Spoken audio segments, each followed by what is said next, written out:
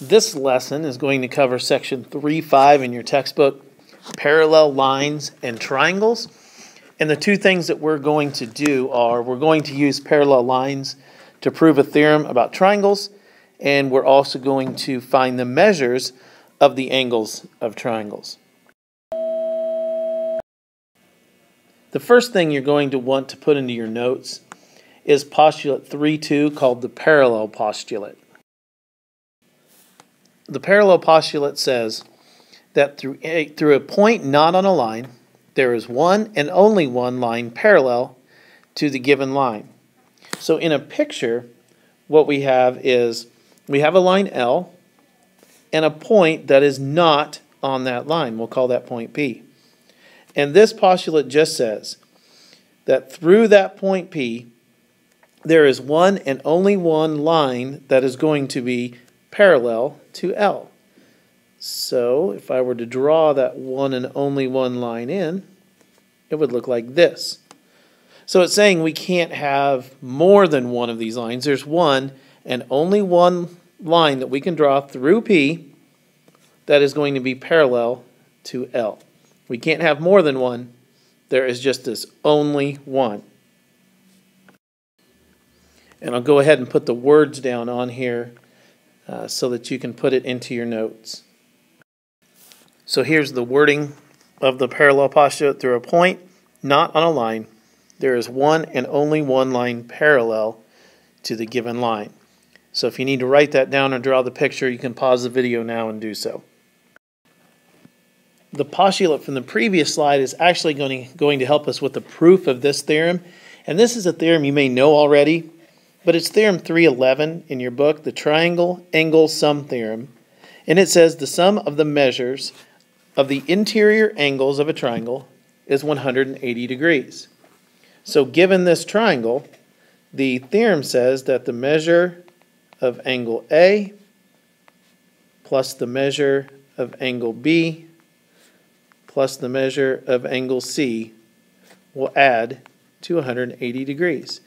And because it's a theorem, it's true all the time. So this is the case for any triangle that we run into. It can be obtuse, it can be acute, it can be a right triangle.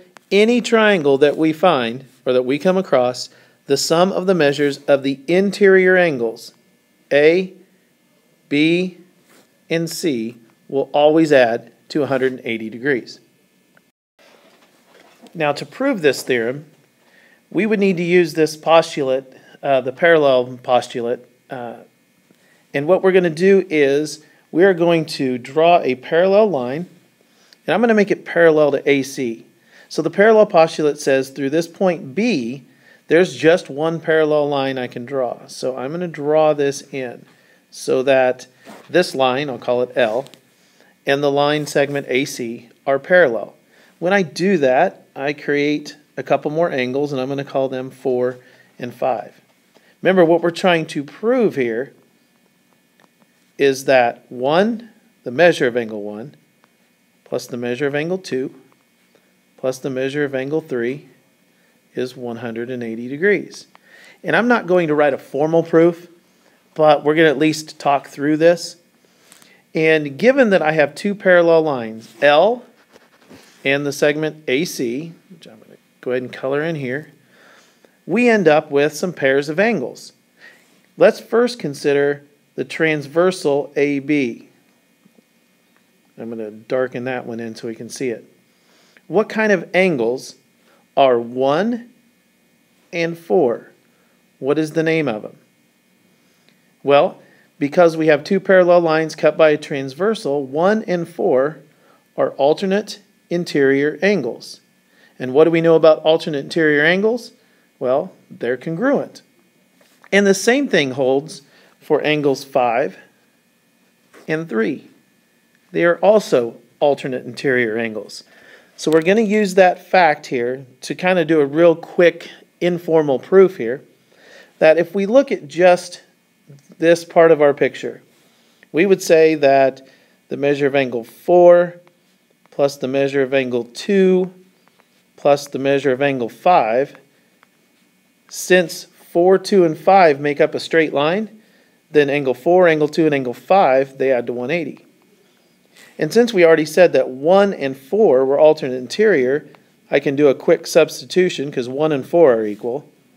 And 3 and 5 are alternate interior, so I can do another quick substitution, and 3 and 5 are equal. I can throw in angle 2, I'm not going to substitute for it, and we can see that 1 plus 2 plus 3, by substituting, is also 180.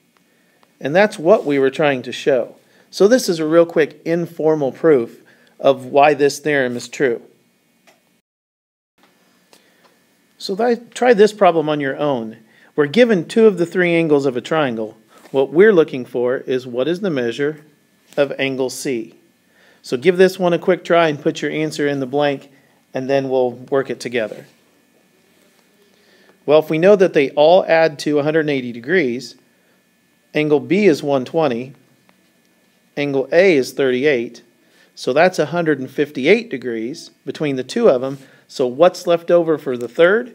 Well, we just subtract from 180 to find what's left over.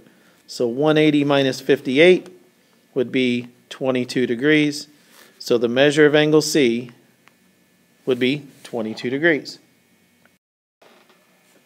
All right, let's try another one. In this one, what I've done is I've drawn an exterior angle of a triangle.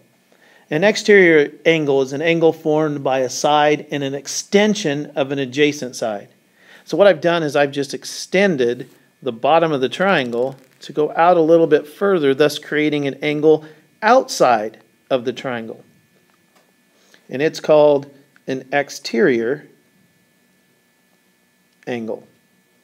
So what we want to do is we want to find the measure of angle 1 and the measure of angle 2. And to do that, we have to understand what is the relationship between angle 1 and angle 2.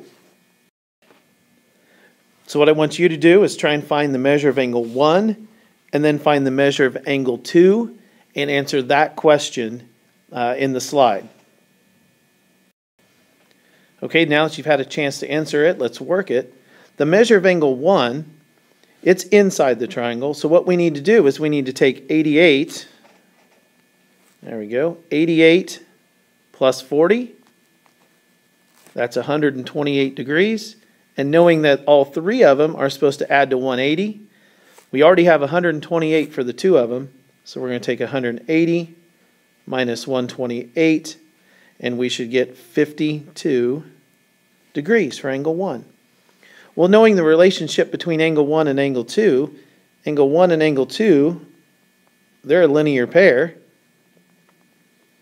Then we know that if we know angle 1 is 52, then angle 2 is going to be 180 minus 52. And 180 minus 52 is 128 degrees. Now, do you see a relationship between the measure of angle 2 and the 2 angles that were given? In other words, the measure of angle 2 is 128 degrees. The other 2 angles in the triangle, not angle 1, the one that's adjacent to it, but these 2 over here are the same. If we take 40 plus 28, we get 128 degrees. And that leads us to another theorem. That theorem is theorem 312. It's called the triangle exterior angle sum theorem. And I'm going to put it in words, and then we're going to draw a picture of what's going on. The theorem says that the measure of an exterior angle of a triangle is equal to the sum of the 2 remote interior angles. Now that sounds confusing, but let's look at it with a picture. So I'm going to make a triangle. Let's make it look, oh, lost my marker. We're going to say we've got angle 1, 2, 3, and 4. So from the picture, what the theorem is saying is that the measure of an exterior angle, in this case 1, the measure of angle 1, is equal to the sum of the 2 remote interior angles. And when we talk about the word remote, remember remote kind of means away from. It's the 2 interior angles that are not next to the exterior angle. So 2 is right next to it. It's adjacent. Let's take it out of this theorem. We say that the measure of angle 1 is equal to the sum of the two remote interior angles. In this case, it would be 3 and 4. And this is kind of a shortcut theorem. There are times that it makes it easier for us to work with exterior angles, and if we know an exterior angle, we can find interior angles. So let's try one more example before we're done. Using the triangle exterior angle sum theorem, let's find the measure of angle 1. So give it a try here on the question slide. Well, using the exterior angle sum theorem, we would say that the measure of angle 1 is equal to the sum of the two remote, those interior angles that are away from angle 1. This angle right here is right next to it. The two remote ones are 80 and 18. So angle 1 is just 80 plus 18, or 98 degrees. Now let's apply it a little differently. So we'll give you a different looking triangle. So it'll kind of look like the one we have worked in the theorem. Let's say that the measure of an exterior angle is 124. The measure of this angle is 59 degrees. We want to find the measure of angle 2. Well, we use the same theorem. That the measure of the exterior angle, which is 124, that's equal to the sum of the two remote interior angles, which would be 59 plus the measure of angle 2. So you can see here we'd simply subtract 59 from both sides, and the measure of angle 2 would be 63 degrees.